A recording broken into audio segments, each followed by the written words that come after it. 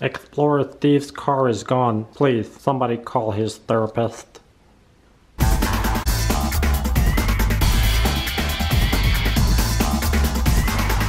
Tool acquisition syndrome, or TAS, is something that I have, and I've had it for a while. I take it one day at a time and just go about my daily business and stay focused on my hobbies and interests, and I find that usually works. But every once in a while, in a moment of weakness, it seems, it'll hit. I'll get a text message from Harbor Freight, and I'll just have to look. The Labor Day sale is always good, and as I start thumbing through all the sale items, I find something and FOMO sets in. And I just lose it. I lose control. After all, I am just here for a flag, right? I can't walk past these without looking at them. I bought a Air Tool once and I just can't stop thinking about them. I'd have them all if I could, I'm sure. But I start to use my phone like a divining rod to keep my mind on what I'm here for, which is to look for an American flag. So I post the picture at the top and I hold it in front of me to keep me from getting distracted. I know my mission. But what is this thing? Oh, sandblaster. A few different sizes.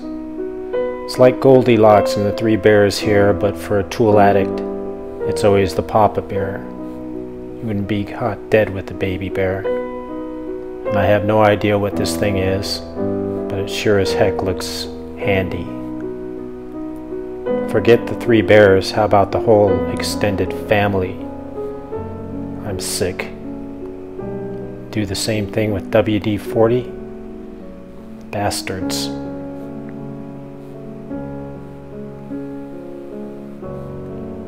I once recommended some crimpers on a video, and now they sell them here, along with all these different sizes of generators that makes really no excuse for anybody not getting at least one. But here I am. Keep to the task, Steve.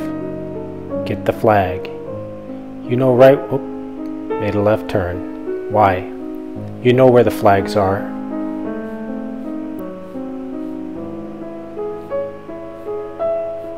You're letting your addictions control you. Why are you looking at these clamps? You have tons of clamps.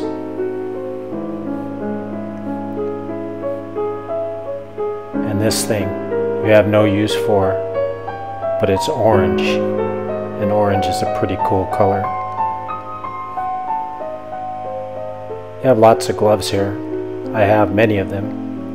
But now they have them in Day-Glo, orange, and green. And why don't I have those as well?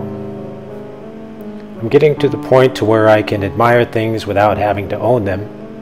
And I guess that's a good step in the right direction. But when I look at these icon tools,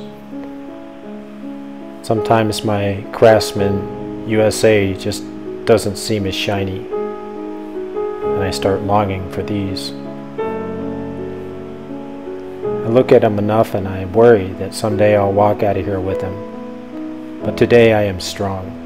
But this is a nice welding helmet. And I'm looking for a cycle carrier for a new surprise I have coming up. And if I find it, I'll have to come back and pick it up in the truck. And here I do find it. And I did come back, and that's the reason for the wardrobe changes in this video. 2 trips in one day. Pull yourself away, Steve. Focus. Get what you're here for. That's it. You can do this. Just grab it off the peg. Just get one. Just walk out of here with one thing. And you'll have accomplished your mission.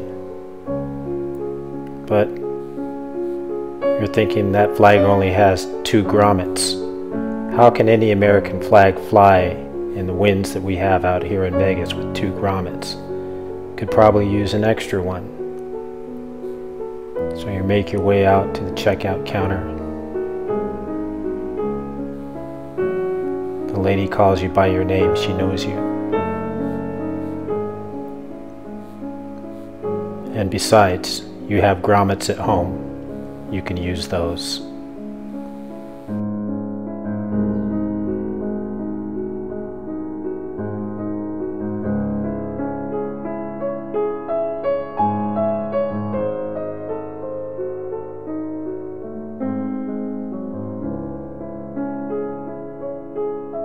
My name is Explorer Steve, and I'm a recovering tool addict. Tell your story in the comments section. Mission accomplished.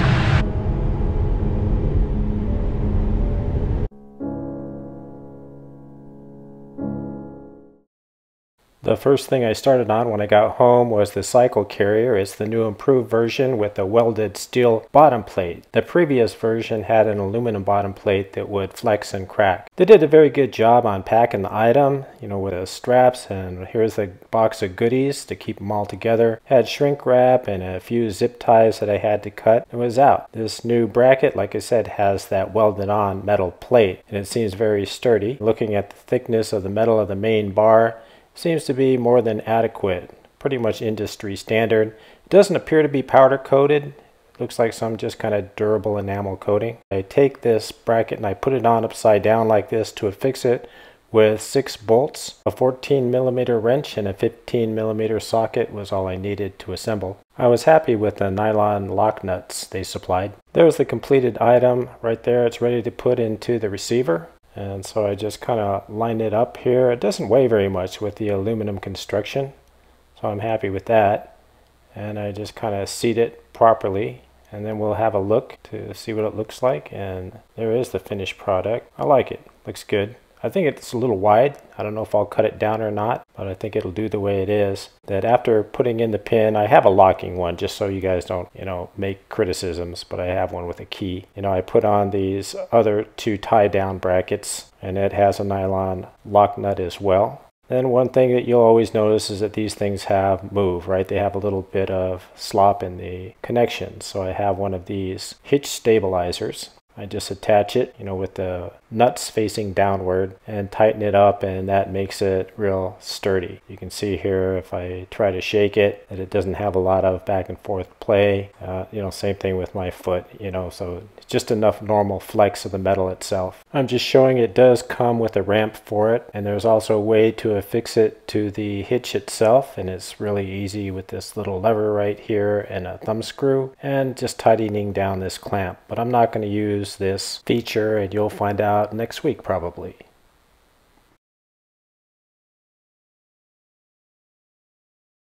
These American flags are pretty good quality. They have embroidered stars, and the stripes on these are sewn on. It's not a silk screen or a screen printed item. Setting a grommet's easy. You just have a few tools like this base, this hole punch, and you have the grommet in which you sandwich whatever you're going to grommet between the top and bottom. Use a setting tool, smack it with a nice hammer. I use a 2-pound sledge. Simple process. The only thing I don't like about the flag is it does only have 2 grommets, one at the top and one at the bottom of the mounting side of it. And so what I usually like to do is I like to put another grommet right in between those. Here I am using the hole puncher.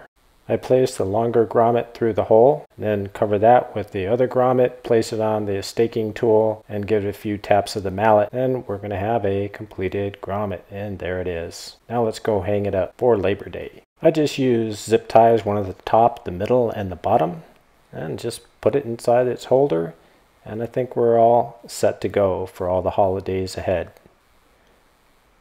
Take care, people. See you next week.